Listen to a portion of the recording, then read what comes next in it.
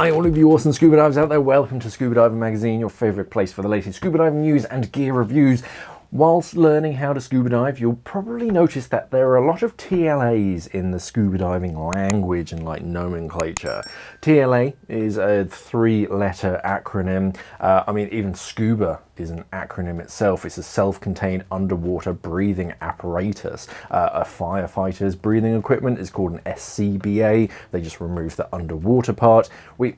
You'll probably hear a lot of acronyms around the dive center, around dive sites, and in online forums. So to brush up on as many TLAs as possible, stay tuned. This video is sponsored by the place to buy scuba equipment, scuba.com. They stock a wide range of brands and diving equipment, so you're bound to find your next piece of dive gear on scuba.com or at one of their dive centers.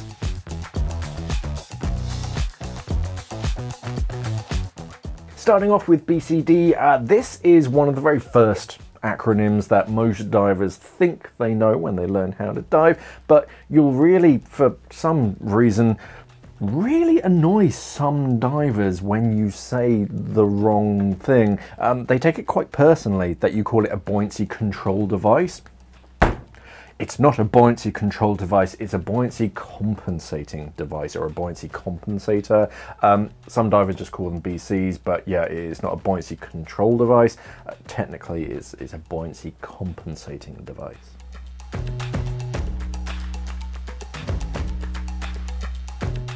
Your SMB is your surface marker buoy. They're usually bright red inflatable buoys that you tie to a string and then tow them around during the dive from the beginning to the end to mark your location, to let boats in the area know that you are down there. But try not to get them confused with a DSMB, which is a delayed surface marker buoy. A delayed surface marker buoy comes down with you on the dive deflated in a pocket or clipped off to a D-ring or something, and at the end of the dive, when you want to surface, you inflate it attached to a spool. That shoots up to the surface and it lets the boats know that there's a diver in the water nearby and to give them some space.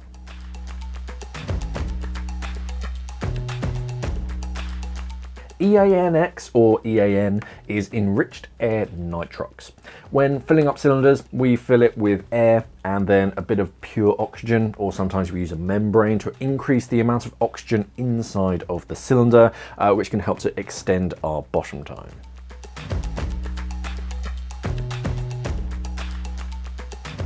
Low pressure inflator.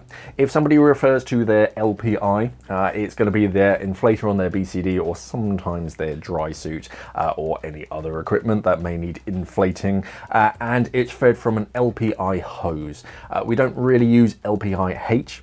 Hose is a single syllable word, so it's just as easy to say LPI hose.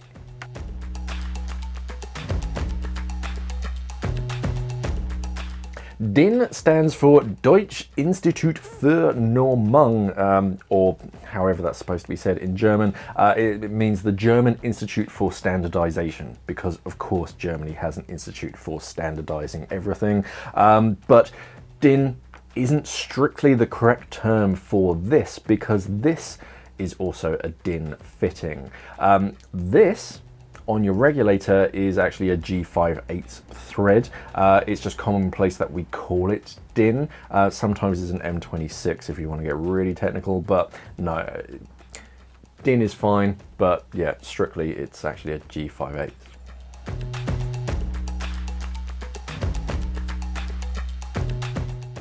Your submersible pressure gauge.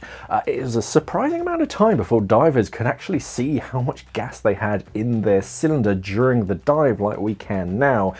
They just didn't dive with gauges. Eventually a submersible pressure gauge was produced. They had pressure gauges, but you just couldn't take them underwater until they created a submersible pressure gauge, and yeah, we still call them SPGs.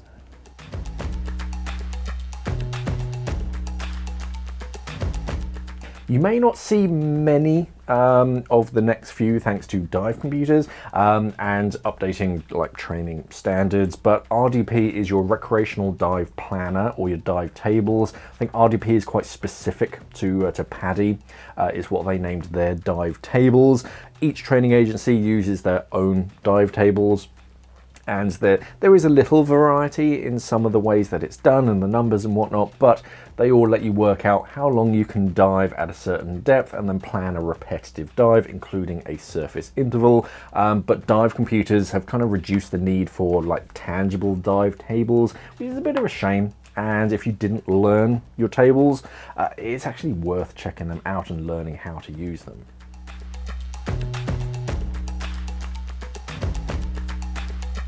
NDL is your no decompression limit, simply how long you can stay at a given depth and then return to the surface without requiring a decompression stop of some kind.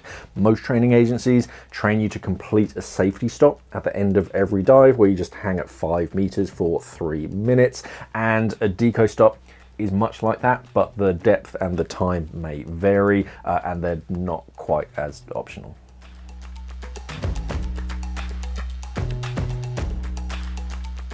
Your residual nitrogen time.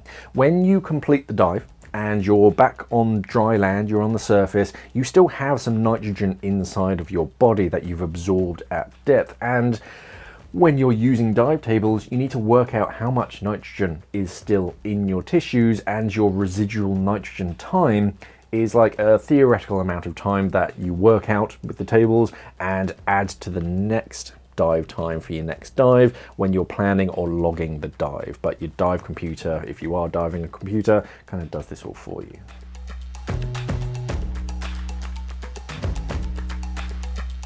MOD is your maximum operating depth. It's not really concerning your like training level and what your maximum depth for your training level is. It's more about the gas that you're breathing and what depth that gas becomes dangerous to breathe.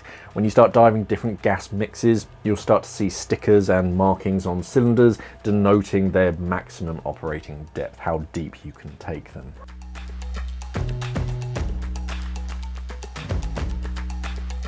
Alternate air source. It's your second stage. We all dive with 2 second stages, or at least 2 second stages. The one that you're breathing from is your primary, and then the other one is going to be your alternate. Some divers call it an octopus or an octo, but some divers will call it an alternate.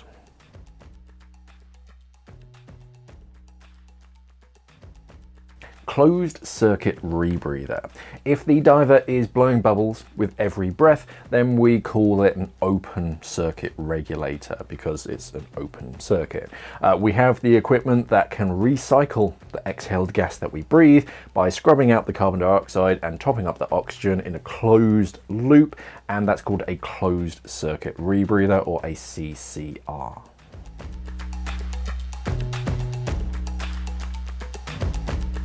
While we're on the subject of rebreathers, you may find a BOV, which is a bail-out valve, normally in the form of a lever or a switch on the mouthpiece to swap between closed circuit and open circuit second stage that's built into the mouthpiece, so that you don't need to remove the mouthpiece to change from your rebreather to a more traditional open circuit second stage.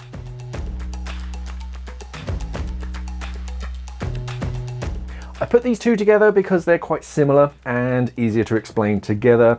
DCS, or decompression sickness, refers to a variety of ailments from nitrogen bubbles forming in your body and causing local damage.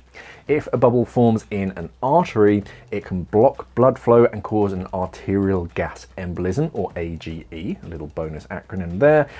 DCI, or decompression illness, encompasses both DCS and AGE. So they're both very similar terms, but yeah, the DCI is a more all-encompassing term.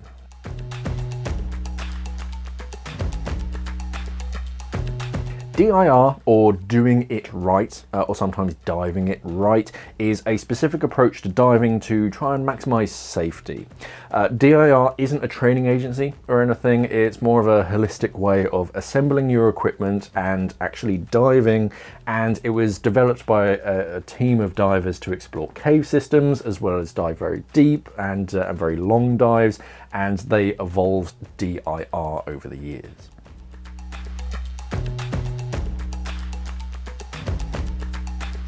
Diver propulsion vehicle. If you're just cruising along a reef, then your legs are usually decent enough, but if you need to travel greater distances between points, if it's a shipwreck that's in two places, or you're diving one dive site and then there's not very much until the next one, but swimming all that way you're going to burn through a lot of energy and gas, then an electric motor attached to a propeller is a nice addition, especially if you're fighting current as well. A DPV is quite handy.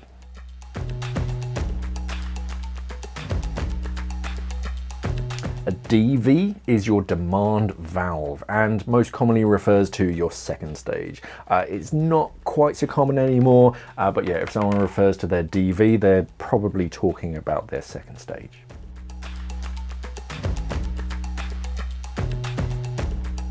PP, or partial pressure. When you get into mixed gas diving, your nitrox and whatnot, you'll learn about partial pressures, and it's basically if you break up the composition of gas that you're breathing into a fraction and then you multiply that by the ambient pressure, it just helps us work out when it's safe or dangerous to breathe a gas mix if the partial pressure of something like oxygen is too high. It just puts it into a decimal, so it's a bit easier to understand.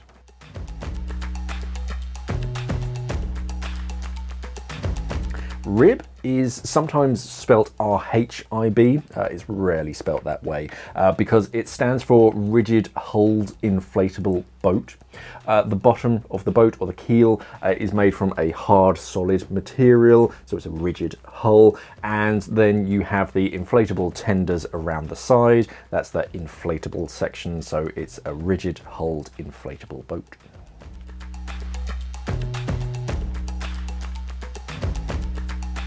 Surface air consumption rate.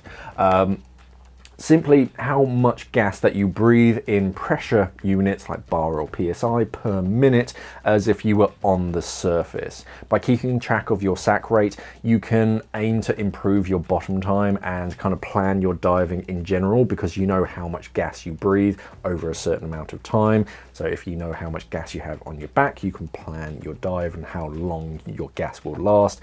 Your sack rate is cylinder size specific though. So if you swap cylinders from like a 12 to a 15 or something, then you'll have to recalculate your sack.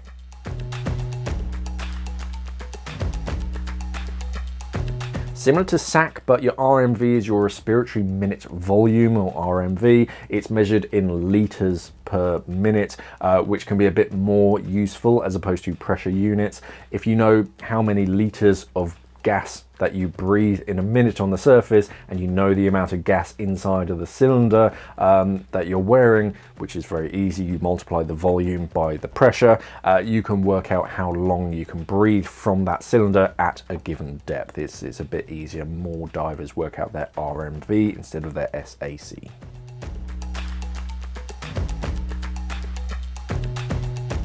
Your local dive shop or local dive center. It's the dive center usually closest to you that you tend to get your air fills, your spare parts and your dive training and stuff from. They're in a bit of a tough position right now with the industry, so we do need to look after our local dive stores and yeah, really keep them in business.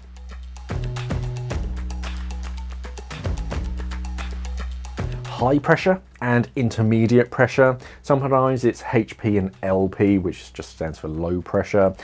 These are normally referring to your regulator first stage, either the ports on the first stage or the hoses that come out of them. HP, high pressure, is going to be the chamber of the first stage and the hoses that connect to it that deal with the full pressure of your cylinder. The IP is the lower pressure side of the first stage that feeds your second stages that you breathe from, and the low pressure inflator hoses that's set to a lower pressure.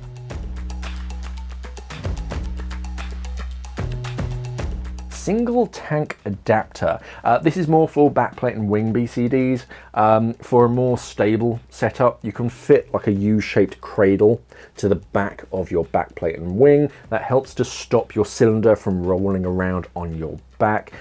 There's not a real secure way of bolting them on, so a bit like a recreational BCD, you can find that the cylinder kind of wiggles a little bit if you move around, but with a single tank adapter, it is a physical cradle, so it stops them from twisting and rolling.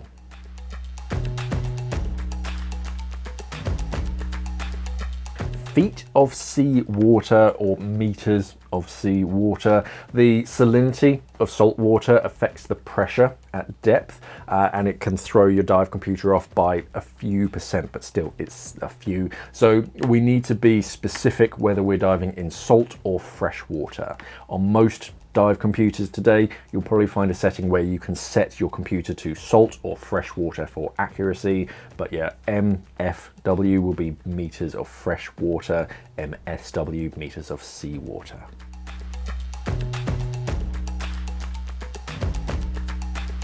FFM is your full face mask for either scuba diving or snorkeling.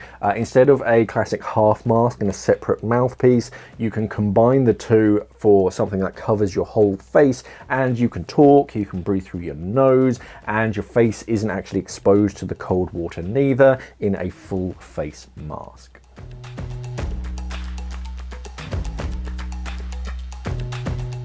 GF is your gradient factor.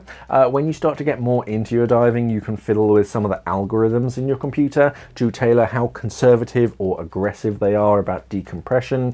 You'll have a GF high and a GF low, which are honestly far too complicated to explain in this short amount of time, but they adjust how long your stops are in the water and kind of at what depth they start.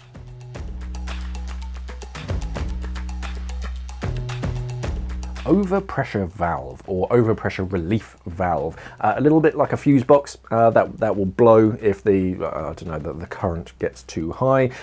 If the pressure inside of a certain area increases to where it could start to cause damage, an overpressure valve is fitted to vent any excess pressure. You have them on things like BCDs. Most shoulder and kidney dumps are one-way overpressure valves. You have them on DSMBs, some first stages on regulators. If they fill up with too much pressure as they're ascending or there's something malfunctioning, then a spring-loaded valve will vent to allow any excess gas to escape.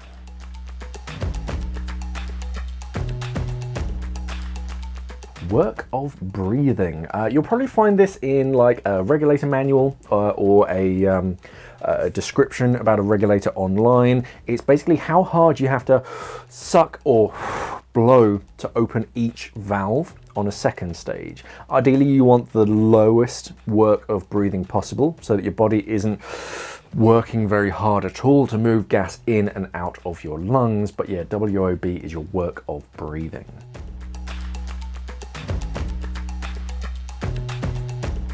Out of air. You should have practiced this a few times in your foundational course, and it's fundamentally when one or more divers has run out of air or any gas to breathe for whatever reason is an out of air situation or an OOA.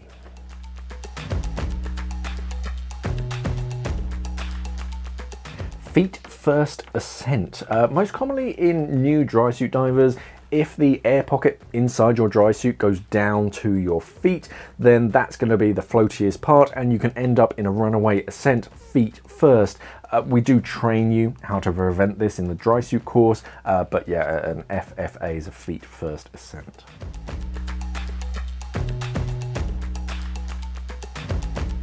PDC is your personal dive computer, the computer that you use to monitor your diving and stay safe in the water. If you're using someone else's, then it's not your PDC. So yeah, typically it's the one that you own. You strap it to your wrist or your console, wherever it is. That's your PDC, your personal dive computer.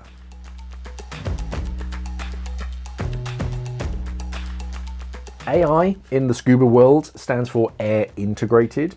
It usually refers to your dive computer having a wireless air transmitter that fits to your regulator and then tells your dive computer how much gas you have left in the tank, so you don't have to look at your gauges. It's all on your computer, and they can also work out lots of clever things based on your breathing rate and all that kind of stuff. But yeah, it just basically means your computer is air integrated. It's not sentient.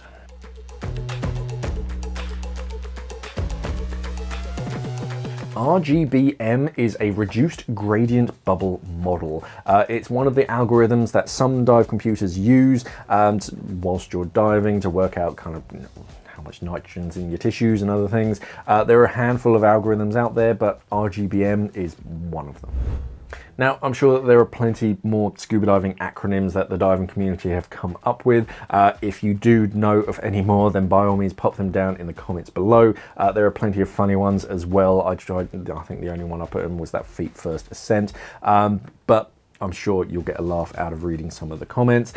Remember to check out scuba.com if you need a new piece of dive gear, and check out our website scubadivingmag.com if you're interested in a magazine subscription for yourself or somebody you know. And remember that we have the Go Diving Show in the UK coming up. Head over to godivingshow.com to buy your tickets.